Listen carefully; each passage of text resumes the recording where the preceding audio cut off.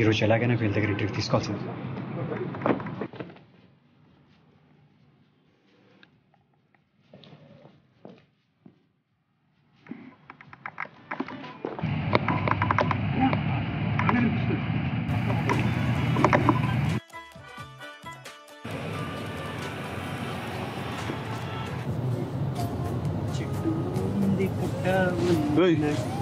ఎవరు గురు? I'm victory Avinash. నువ్వు ఎక్కడ దూరావు? అంటే ఇంటర్వ్యూ కోసం సురేష్ ప్రొడక్షన్స్ ఆఫీసు హీరో అందరినీ పట్టుకొచ్చు. ఈ సినిమాతో మీకే కాకుండా నాకు కూడా బ్రేక్ రావాలి ఇంటర్వ్యూ. సరే పద కానీ ఎక్కడి నుంచో దూరవుదా?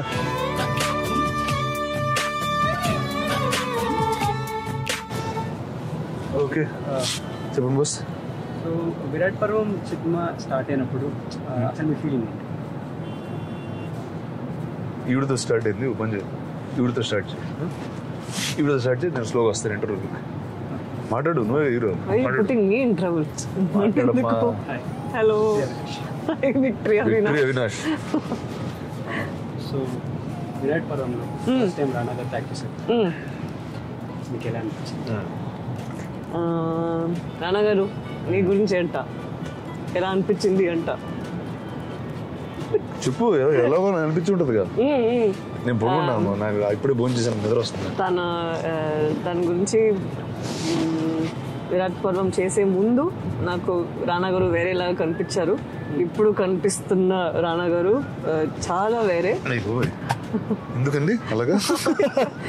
ముందు తను ఓకే హీరో, తను డిఫరెంట్ ఫిల్మ్స్ పిక్ చేస్తారు, అట్లనే నేను అంతే చూసాను కదా. ఇక్కడ వచ్చిన తర్వాత హీస్ మోర్ దెన్ దిస్.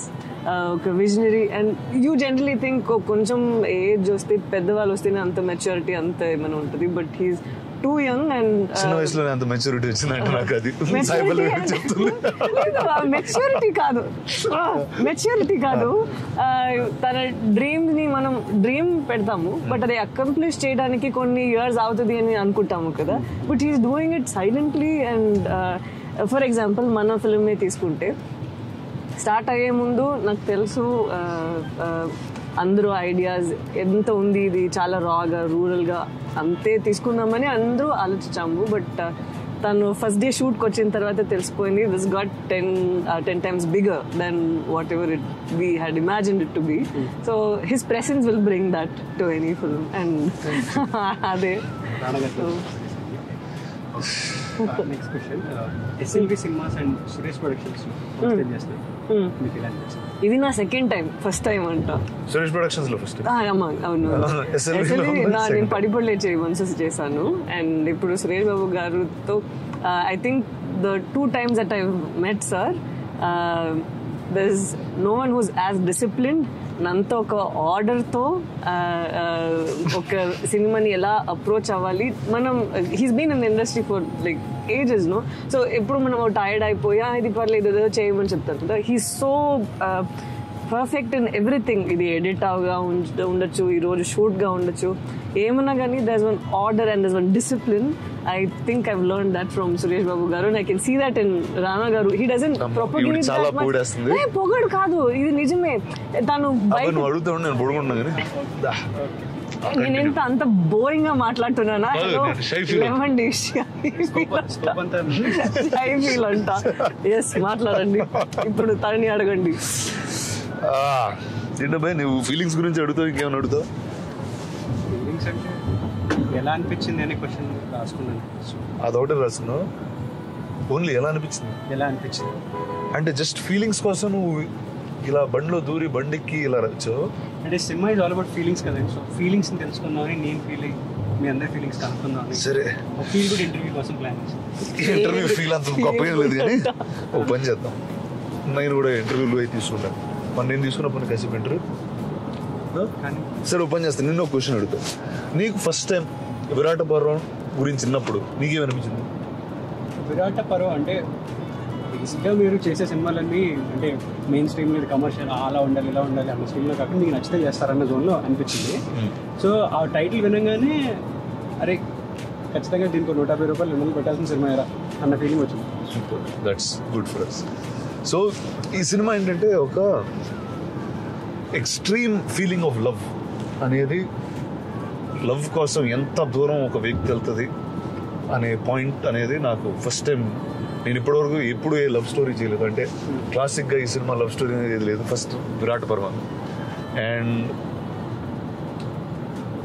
నాకు సాయి పల్లవి గారిని అడగాల్సిన ఫస్ట్ క్వశ్చన్ ఏంటంటే, రియల్ లైఫ్లో for love how far would you go?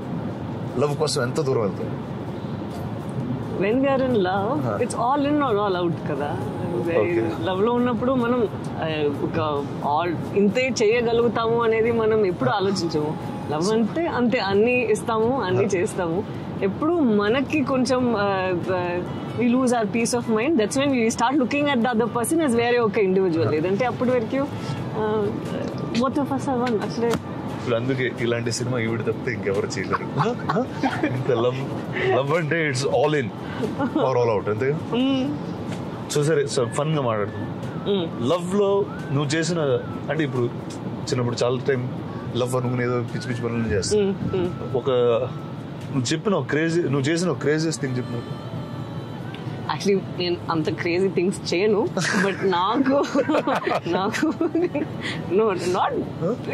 అంతే లిమిట్స్ ఉంటాయి. బట్ నేను క్రేజీగా చేశాను చెప్పను. చెప్తే బాగుంటుంది. అయ్యో రెడ్ అయిపోయింది. ఏసీ నిజంగా అసలు ఫేస్ ఆలోచించి షై కాదు. నేను వెజిటేరియన్ కదా. నాకు ఏదో ఒక టైంలో వద్దు, నేనేం చెప్పను. వద్దు, వెజిటేరియన్ అంతే. నేను నాకు చికెన్ కొనుక్కోవడం అదన్నీ ఏం తెలీదు. సో నేను ఒకసారి వెళ్ళి చికెన్ కొనుక్కొని దానిపైన ఫెదర్స్ అన్ని ఉన్నాయి. నాకు అది ఏం చేయాలో తెలీదు. గ్లవ్స్ వేసుకొని ఏదో చేసి దాని తర్వాత ఎవరో వచ్చి హెల్ప్ చేసి నేను ఒకరికి అది చేసి ఇచ్చాను.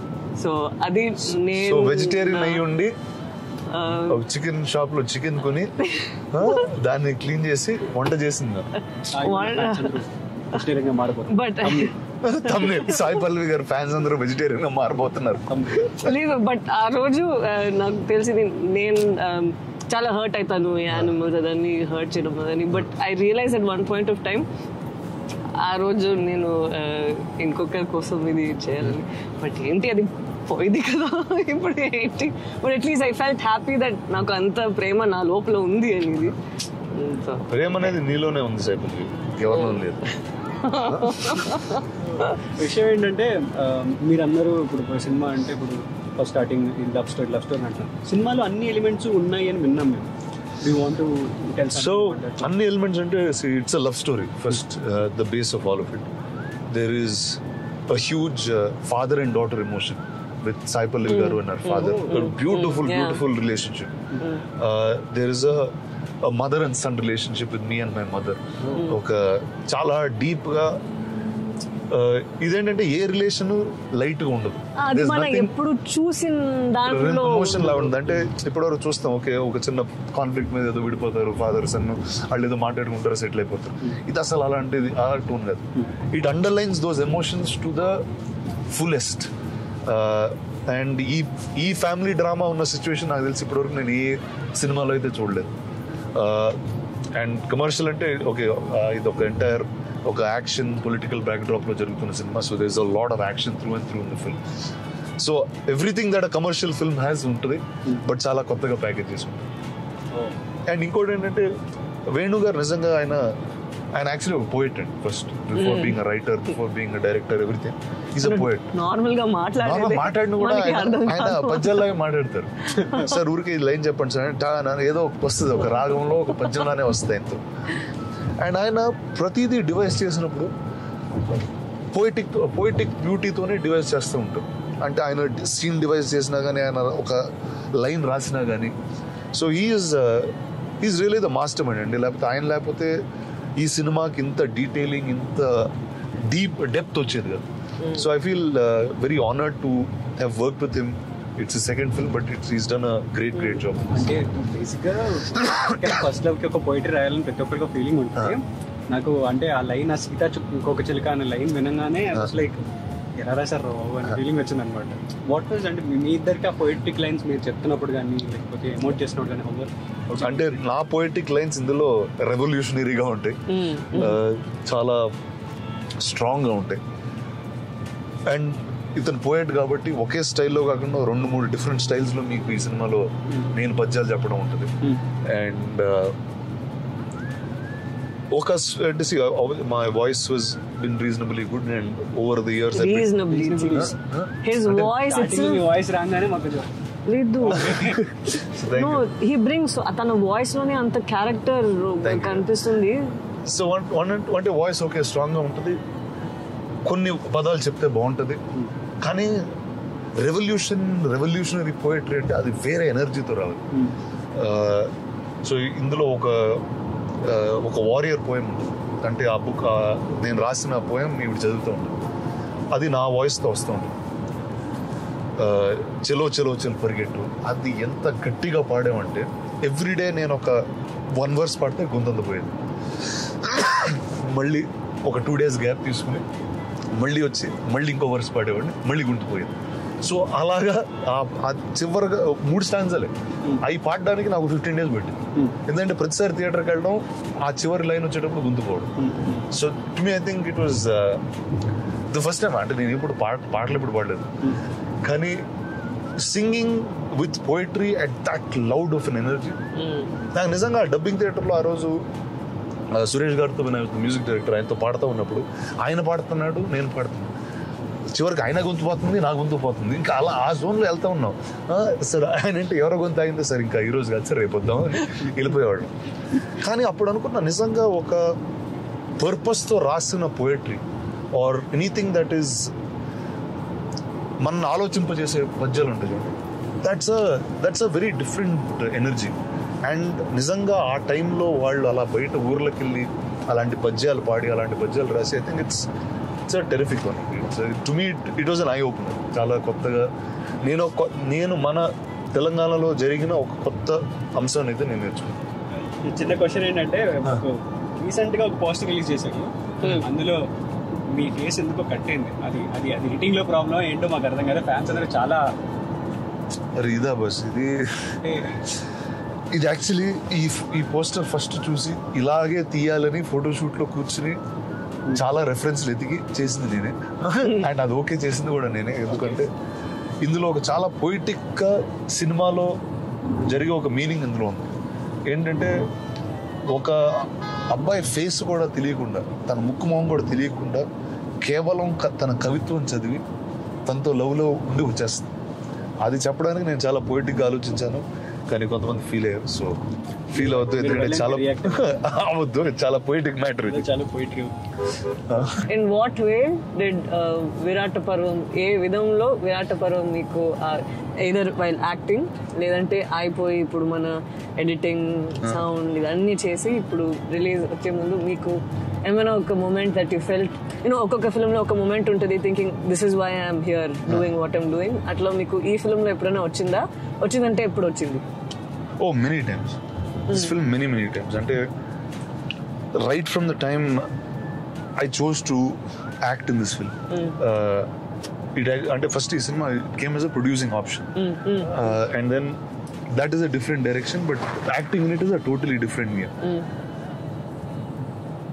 అంటే వన్ ఇస్ ఇట్స్ ఇప్పుడు రెగ్యులర్ హీరోలు, రెగ్యులర్ కథలు అంటే హీరో మీద వెళ్తూ ఉంటుంది, అమ్మాయి వస్తూ ఉంటుంది కథలు, అలాంటి కథ. But this is a story, it's about Vennela, and I'm incidental in that story కాబట్టి. సో ఫస్ట్ చాలా అంటే రియాక్టివ్ ఉంటాడు ఇతను. నాకు అసలు అంటే మామూలుగా చాలా అన్ని సినిమాల్లో ప్రొయాక్టివ్ ఉండి ఆడేదో చెప్పి ఆడేదో చేసి అలా ఉంటుంది.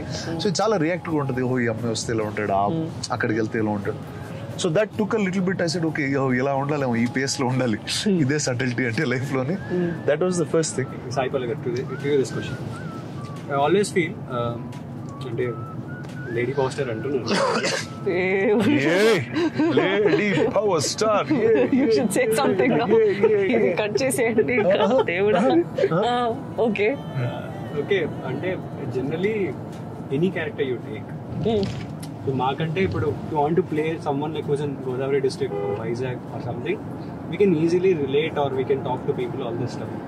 So to you to play a character which you never been or the place you never lived there, you get into that skin. అసలు how do you play it? అంటే ఏ క్యారెక్టర్ తీసుకున్నా సరే you nail it. సింపుల్గా చెప్పాలంటే how do you do it? I think that comes from childhood, I think so. ఎందుకంటే చిన్నప్పటి నుంచి నేను ఒక ఫిలిం చూసేటప్పుడు నాకేదో జరిగినట్టు ఉంటుంది. అక్కడ అమృత ఫిల్మ్ వచ్చేటప్పుడు ఏదో నేను మా పేరెంట్స్ అడాప్ట్ చేశారు, నేను ఆ అమ్మ దగ్గర వెళ్ళి ఎక్కడి నుంచి నన్ను అడాప్ట్ చేశారు, మీరిద్దరు వేరేలాగా ఉన్నారు, నేను వేరే. సో ఐ థింక్ నేను ఎప్పుడు చిన్నప్పటి నుంచి I think I have this in me. ఒక కథ చూసేటప్పుడు లేదనే వినేటప్పుడు నేనే ఆ కథలో నన్ను పెట్టి ఆ ఎమోషన్స్ అన్ని చాలా ట్రామాటిక్ గా ఉంటుందా. సో ఐ థింక్ దాన్ని బట్టి ఇప్పుడు ఇక్కడ నన్ను పెట్టి ఇదో గోదావరి డిస్ట్రిక్ట్ లో అమ్మాయిగా పెట్టి నాకు చదివేటప్పుడు నిజంగానే నాకు ఆ ఎమోషన్స్ వచ్చేస్తుందా. సో ఐ థింక్ ఇది చిన్నప్పటి నుంచి వచ్చే ఒక ట్రైట్ నేను అనుకుంటున్నా అంతే. Lovely. Very nice. You try while watching films? I do. ఇప్పుడు మీరు ఏమైనా చెప్పి నాకు ఇలా జరిగిందంటే నాకు ఆ నొప్పి వచ్చినట్టు నాకు ఉంటది. So I don't know why. అదే ఒక it's a plus point when it comes to films, but in day to day life it is not very nice. Where it's too much sensitive గా soulful గా ఉండడం is very very. So ఎక్కడైనా ఏదైనా scene ఉండిందా అంటే నిజంగానే feel అయ్యి చాలా నేను ఒకటి చెప్తాను. సో మామూలుగా సీన్ జరిగే ముందు జనరల్ డిస్కషన్ ఉంటుంది, డైరెక్టర్ ఏదో చెప్తూ ఉంటారు, కొన్నిసార్లు డైలాగులు మారుస్తూ ఉంటాం, ఇలాంటివన్నీ జరుగుతూ ఉంటాయి. ఆ జరిగేటప్పుడు ఏంటి మేము కూడా మాకు అనిపించింది చెప్తూ ఉంటాం, ఆయన అది బాగుంటే పెడతారు లేకపోతే తీసేస్తారు, అలా జరుగుతూ ఉంటాం.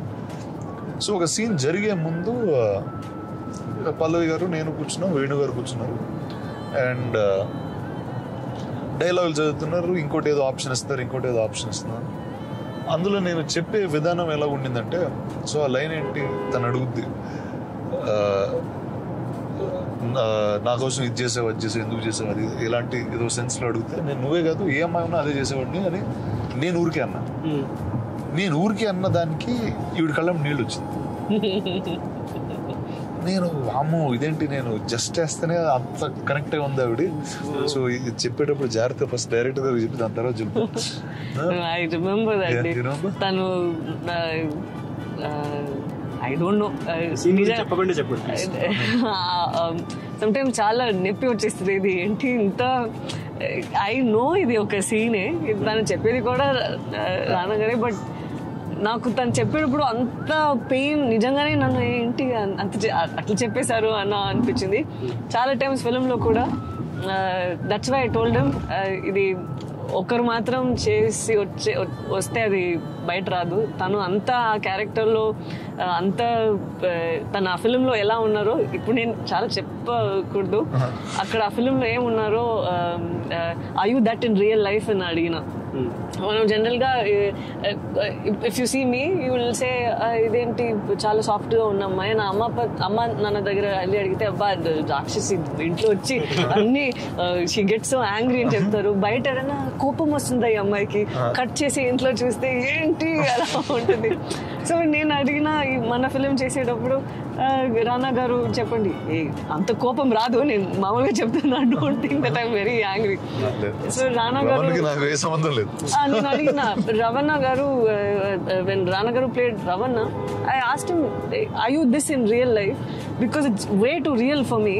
అండ్ కొన్ని లవ్ సీన్స్ అన్ని వచ్చేటప్పుడు నేను అడిగిన ఇట్లనే will you is your approach to love the same way, is that why you are so ruthless atla adigana. He said antariki naaku asal sambandham ledhu. So it had to be a two-way thing, otherwise it will show bite kanipisthundi for sure. adi real ani mem nammapothe kachithanga audience aithe nammu. Okay, last question. Good. సరే అడుగుదా. Cinema ఎంత బాగా వచ్చింది, 17th release కాబోతుంది, మీరు ఎలా feel అవుతుంది? ఇంకా feeling question. ఒక్క నిమిషం ఉండు అమ్మ, ఒక్క సెకండ్ కార్ కొంచెం స్లో చేయమ్మా, బండి కొంచెం ఆఫ్ సైడ్. అలా ఫీలింగ్ అడిగావు కదా, చెప్తా. నేను ఫీల్ చూపిస్తాను నీకు, ఎందుకు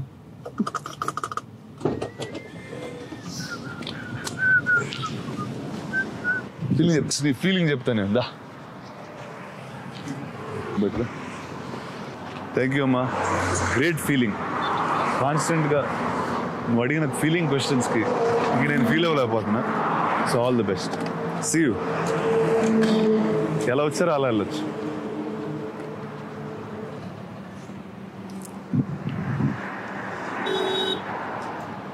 ఒక యుద్ధం ఎన్నో ప్రాణాలు తీస్తుంది, కానీ అదే యుద్ధం నాకు ప్రాణం పోసింది.